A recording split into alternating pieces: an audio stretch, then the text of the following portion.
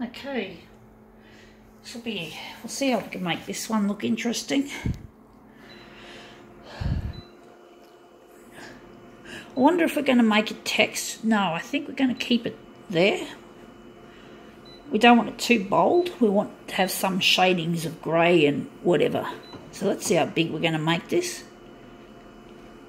We're going to keep it at 100, stuff it. Now this one's going to be a challenging one. See if we can get some really good colours. We're going to add a background colour, and I think it's basically yellow and mostly yellow and cyan or blue. So we're just going to add another process colour to finish, make it look nice or nicer. I don't know how we're going to make this look really good, but anyway. Going to lighten it up so that'll capture some of the grayscale. If we're lightening right up, hopefully the background colour will come into play in the white areas to make it look a bit more colourful, a bit more complete in my mind. So we're just going to leave the black. Alright, what do we got?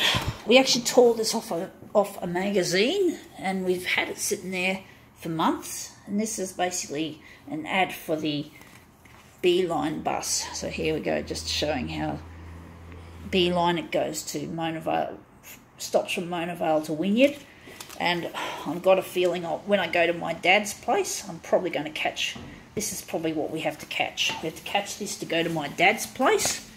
So hopefully it'll be a nice trip. I'd like to be on the top left front window.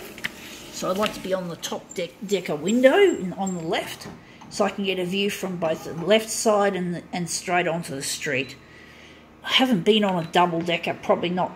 Oh yeah, they had double deckers when you had buses going to Brisbane and or Cairns, but I don't think they use them anymore. But they had double-decker buses. They were really nice coaches. They were coaches, actually. They're referred to as coaches, even though fundamentally they're a bus. So you can see we've got the lovely magenta. So I think that's an interesting image. That picture looks funny. You wouldn't recognise it, but anyway. So I think that's going to be our... So this is it, Beeline. So we're just going to put it on our recycle pile.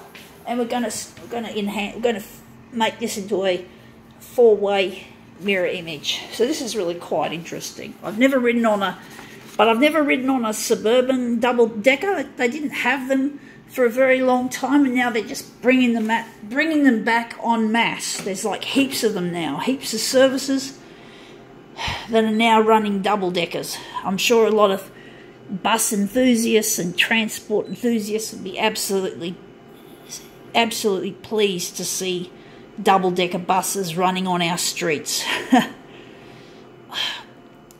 They just love it. They just watch buses. They like train spotters. They're like train spotters. But that's it. They love doing it. It gives them a sense. It's cheap. All of these people are not rich. These people who watch transport, who like to observe buses and the model numbers and all that sort of shit. Well, it's a cheap hobby. It's a hobby that costs virtually nothing, except if you have to travel to certain areas to see your favourite services in action. But it's basically, it's a cheap activity. You just sit there and watch the buses go by and observe the route numbers and the models and the makes of buses. Yes, there are people out there, and it gives them a sense of achievement, or maybe it's just interesting to watch, to observe the different buses and shit. And it's a good cheap hobby. So anyway, enough about that. We're just going to concentrate on this. This looks really good, and you see the magenta has come up better. So we're now just going to print this off.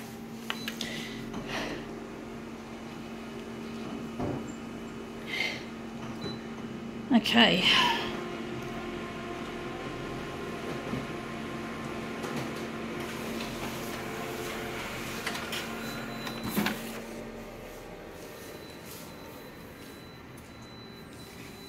Okay, here's another one.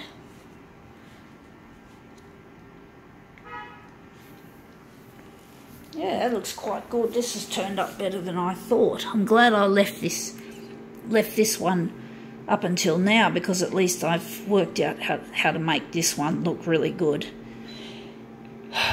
Right, we're just going to print off 2 mirror images of this. But yeah, it's nice to see double-deckers coming back. One thing I do miss is the service that takes you from Mona Vale, or should I say Palm Beach, to Central, all the way to Central from Palm Beach. It's a really nice journey, and it's been taken away because they're building light rail throughout most of the city, and the buses can't get through, so they've just changed things around heaps, and the B line seems to be replacing almost all of the routes, say, to Mona Vale, because I used to live in Mona Vale with my father. He kicked me out of his house. We just didn't get on very well, sadly.